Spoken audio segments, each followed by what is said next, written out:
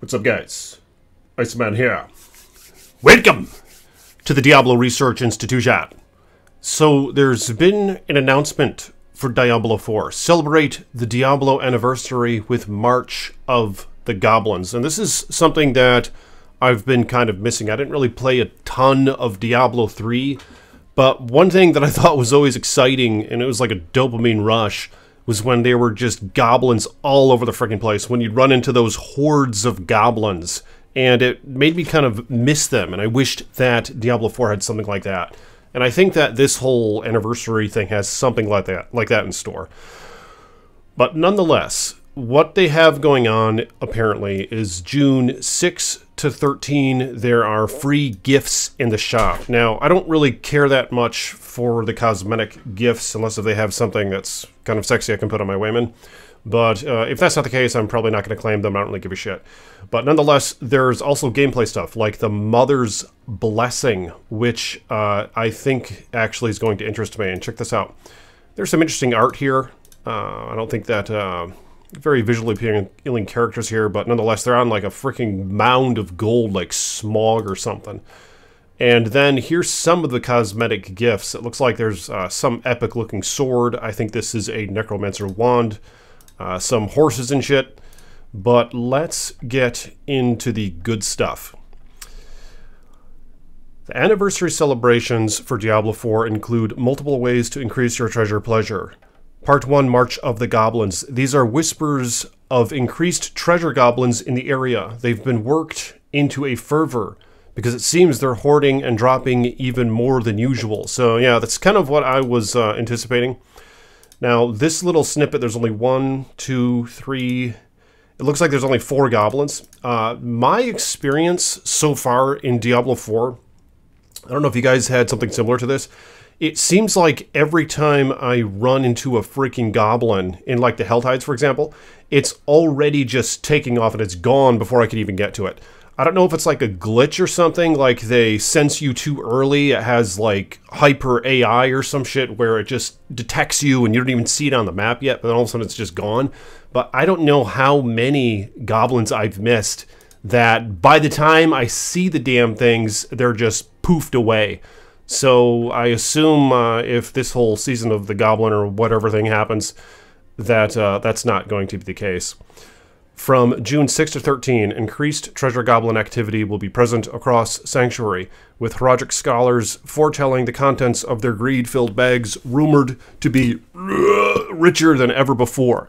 The townsfolk are predicting the greed shrines will appear with increased frequency. Yeah, so more greed shrines, bolstering the riches of those shrewd goblins. Even stranger still, while in dungeons, goblins are supposedly appearing in pairs, with some tall tales insisting an even larger pack of them together. So, yeah, this is more than just a pair, obviously, there's 4.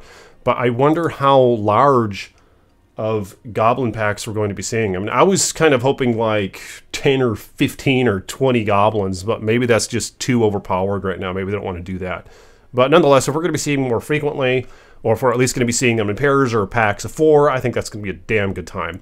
And of course, gold is a very scarce commodity in Diablo 4, but I do like that. I hope that they keep it rare, because it makes me do more things. You know, if we just had so much gold, and if it just wasn't really that valuable, it'd just make us crunch down to just doing the one damn thing. Like, we'd be just always doing greater rifts or something.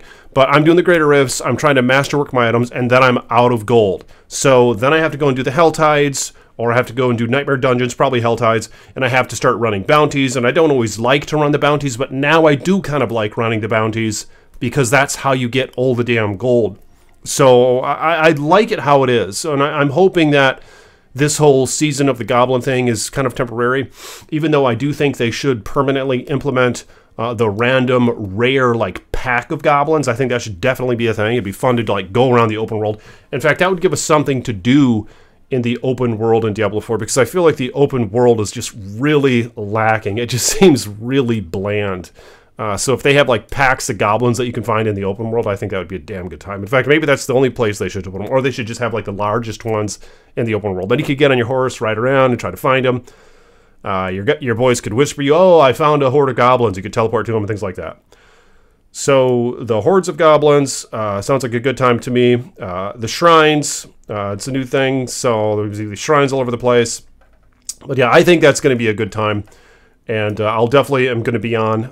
Like I said, I'm trying to masterwork my gear. In fact, I just did a 12 out of 12. This is my first one. Spar of Frenzied Dead. Just a freaking hog of a scythe. And yeah, I am going the path less traveled. I'm not going the golem build anymore. Golem, I think it's really ugly, and just everybody's doing the golem. So this is a spiritual journey here for me, and I wanted to try something different. I don't like just having one big fat minion doing all the damage, and all your other ones are just meat shields. I think that's very unimmersive or non-immersive. So what I'd rather have is like a bunch of mages who are just shooting the shit out of everything. And that's pretty much what I've done, and it's actually quite successful so far, but I have a lot of work to do on this character.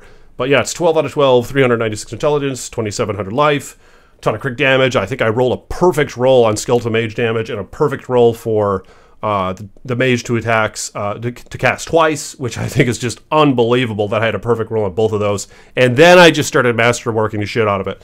But that's where I am. Let me know where you guys are at in Diablo 4, and I'll see you in the next video. Peace be with you.